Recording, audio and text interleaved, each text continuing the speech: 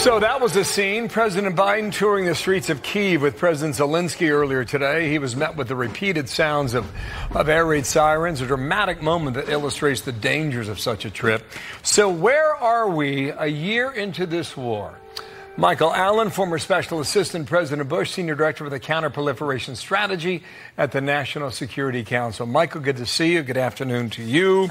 Dana and I were on earlier today with General Jack Keane, and I asked him, are we in this same place getting ready to talk about the dawn of year 3 for this war? And his answer was yes, unless something changes. How would you answer that? Well, there is something to that. I think the Biden administration needs to speed up the transfer of weapons to the Ukrainians. They're playing it too safe. They're too worried about what Vladimir Putin might do. And by the way, a war of attrition, something that is grinding and slow, only benefits the Russians, because the thing that the Russians have in excessive quantities is, of course, people. They'll continue to feed soldiers into the system. The Ukrainians need to be able to kill them quickly and expeditiously and retake territory so that at the end of 2023, they're in a lot better position to begin to think about how to end this war. Okay, 2 specific questions here. This is what I saw earlier today before the sun came up. National Security Advisor Jake Sullivan said that the White House notified Moscow of Biden's travel to Kyiv. Is that standard operating procedure to make sure that things don't go sideways? Yes, I think it was definitely for deconfliction purposes and just to let them know that, hey, listen, our head of state is coming into this war zone and you better not do anything that would put our party at risk. So I think it was totally normal and appropriate to do so. Okay, now back to your first answer there. To do what you want, you're going to need more American taxpayer dollars.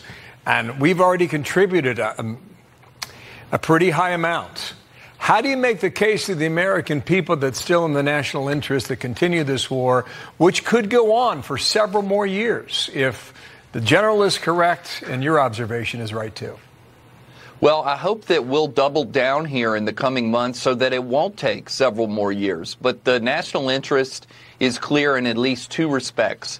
One, if we don't put weapons transfers on the ground, we might have to do soldiers later. What do I mean by that? We might, if Russia had rolled westward, they might be on the doorstep of NATO, and we would have had to deploy tens of thousands of troops to ensure that they wouldn't have invaded NATO.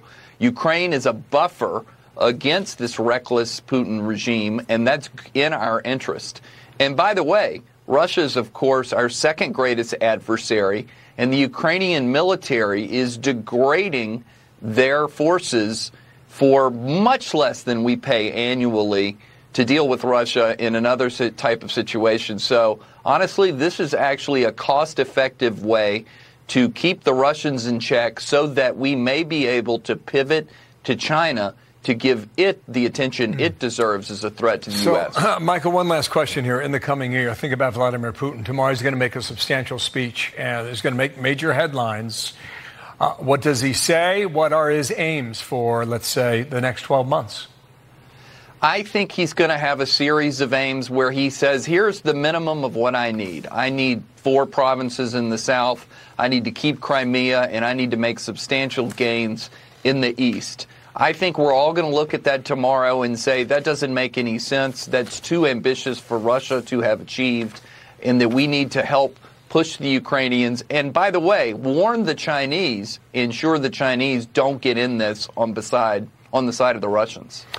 Easier said than done based on some of the reporting we're getting from Beijing, right? They could be ready to fire up a lot more weapons in Russia's direction. Last comment quickly, Michael. We got to keep them on the sidelines, warn them of sanctions and diplomatic embarrassment. Even the cold and calculating Chinese need allies. Got it. Michael, thank you. We'll talk again very soon. Michael Allen, thank you.